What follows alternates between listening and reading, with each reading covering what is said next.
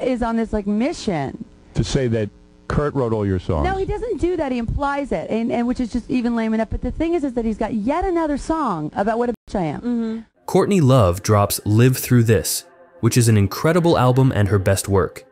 It has this massive Nirvana vibe, right? Then husband Kurt Cobain dies, and all of a sudden, her skills seem to vanish. So back in the early 90s, there was this urban legend that Kurt actually wrote music for her. And, to make matters worse, in 1996, a widely circulated bootleg came out, showing Cobain singing the whole song, asking for it.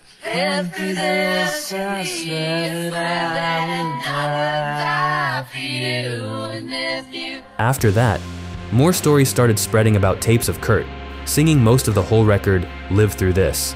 To stir things up even more, Dave Grohl added his 2 cents.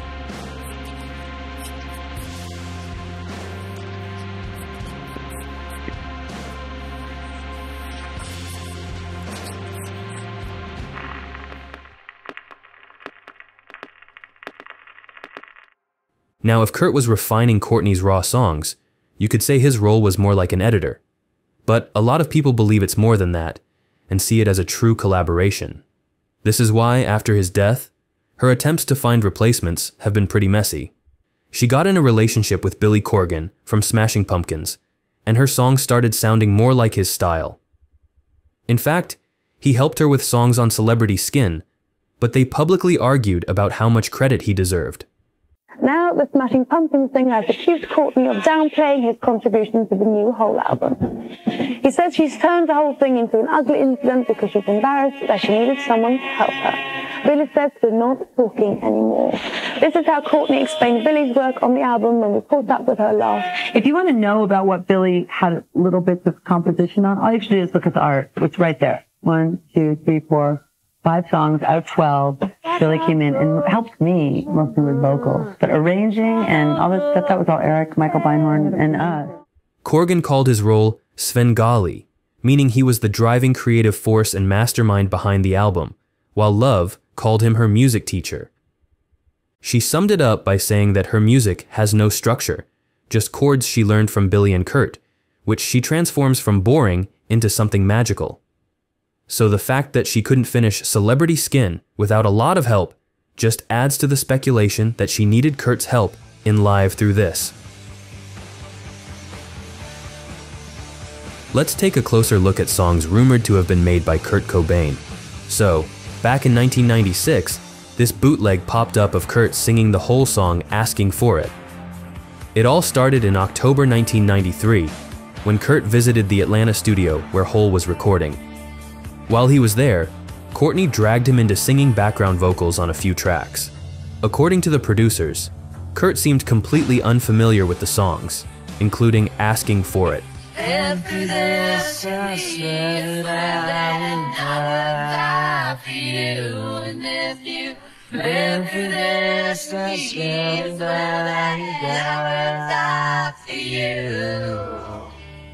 That day was the source of the tape that eventually leaked. Although his vocals were mixed very low on the final version of Live Through This, you can still hear him in some spots.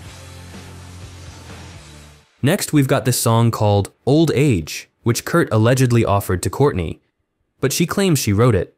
This track is an outtake from the Live Through This sessions. It showed up abroad in 1993 as the B-side to Beautiful Sun, with Courtney listed as the sole songwriter. However, in 1998, a boombox tape of Nirvana rehearsing Old Age from 1991 surfaced.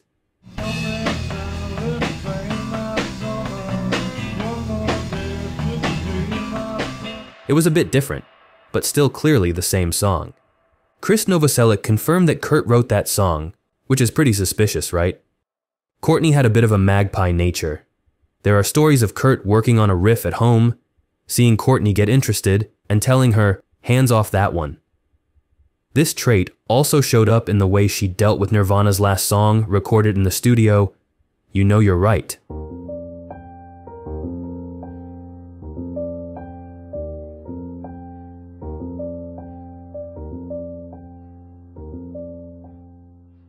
She fought fiercely against its release, claiming she had exclusive ownership of the right of publication for all unpublished songs of Kurt. She even called it a potential hit of extraordinary artistic and commercial value, and asserted that a release with the song could sell 15 million copies. However, she couldn't resist playing an acoustic live version of the song called You've Got No Right instead of You Know You're Right on an MTV Unplugged special on Valentine's Day in 1995 with her band Hole. Walking in the past, always knew it come to this. Things have never been so, I have never felt so.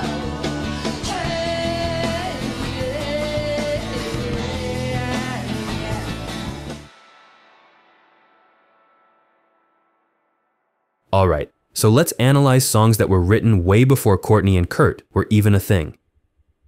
You know, Live Through This came out on April 12, 1994, but their story goes way back. According to Michael Asarad's bio, Come As You Are, Courtney and Kurt first crossed paths at a Dharma Bums show in early '89. Nirvana was just the opener back then.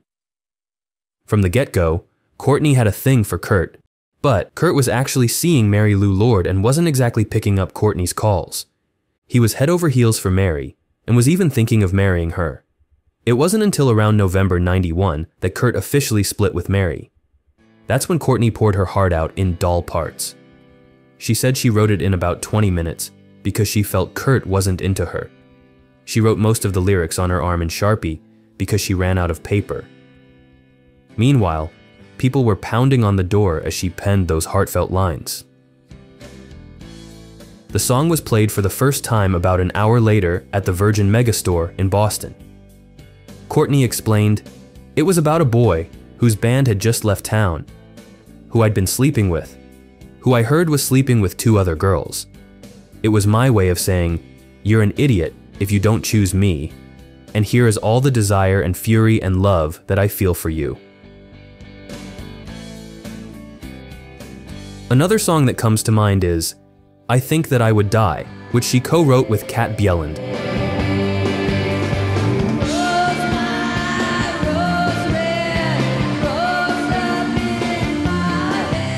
And then, Kristen Pfaff came up with the riff for Plump.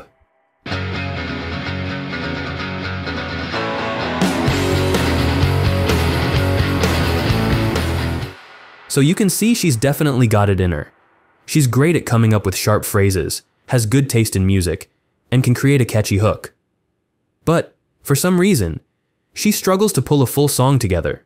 What she really needs is an editor to help her refine her ideas. It's kind of like how Stevie Nicks needed Lindsey Buckingham to shape her music. We often think that Courtney Love was the only one who got inspired by Kurt Cobain, but it's not really a one-way street. Nirvana's live sound engineer, Craig Montgomery, recently pointed out that Kurt actually learned about things like pennyroyal tea and who Frances Farmer was from Courtney. Craig openly said, "I'm Courtney Defender. Whatever people think about her, I think she's a brilliant writer. I think she's a talented songwriter. It isn't true, but a lot of people like to accuse Kurt of helping write her album, Live Through This. And my response to that is, if you're going to do that, then you also have to acknowledge her contribution to writing in utero. Her influence is all over that, and if you can't see that, you don't know anything about Kurt and Courtney." Alright, so here's the deal with this whole Courtney and Kurt song saga. Some folks backing Courtney claim that Kurt actually wanted to drop a version where they both sing together, as a cool treat for fans. But then in this interview Kurt did with Gavin Edwards, for his book Music's Most Enduring Mysteries, Myths, and Rumors Revealed, he mentioned digging playing music with Courtney and finding it really fresh, but he figured they wouldn't release any collabs. He felt it was a bit too reminiscent of John and Yoko. He did admit they penned Pennyroyal Tea together, although some say that song was written way before he even met Love. And about those rumors that Kurt wrote songs for Courtney? Well, turns out those started with people she had some beef with, like Dave Grohl trying to throw shade her way. Plus, saying he wrote all those songs kinda disses the talents of Kristen Pfaff, Eric Erlandson, and Patty Skemmel. Those guys had serious chops, and they put their hearts into it. Patty Skemmel, Hole's drummer, once said, That was always the thing looming, that Courtney's marriage and her life were bigger than our band. We always had that battle of having to prove ourselves as a legitimate band. All we had were those songs.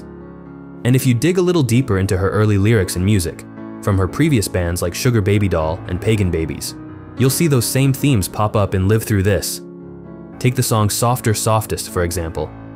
It talks about being a P-girl and touches on the hippie lifestyle she was raised in by her mother and stepfathers. That whole song is about her mom, Linda Carroll, and the complex relationships with mothers and feelings of abandonment. She even revisited those themes again in 2010 on Nobody's Daughter. Some say that her later songs were definitely influenced by Nirvana, but not because Kurt wrote them. After the massive success of Nevermind, a lot of artists wanted to capture that perfect mix of being accessible yet still edgy. Courtney Love herself admitted she was very competitive with Kurt Cobain because she wanted more melody. Hole guitarist Erlandson also confirmed this by saying that Courtney felt the pressure of competing with Nevermind.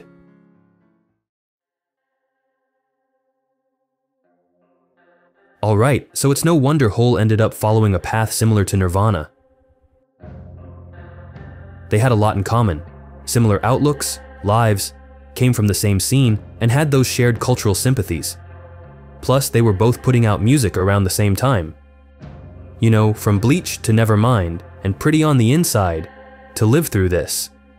It's like they both started with this raw, gritty sound, and then moved towards something more commercial, more melody-driven. Maybe both bands just got more into songwriting for their second albums, but you can't help noticing that parallel. Of course, when it comes down to who actually wrote the songs, only Kurt and Courtney really know for sure. Kurt's no longer with us, and if there was any truth to that rumor, Courtney probably wouldn't spill the beans now. So, what's your take on it? Who do you think was the real genius behind those tunes? Let us know in the comments.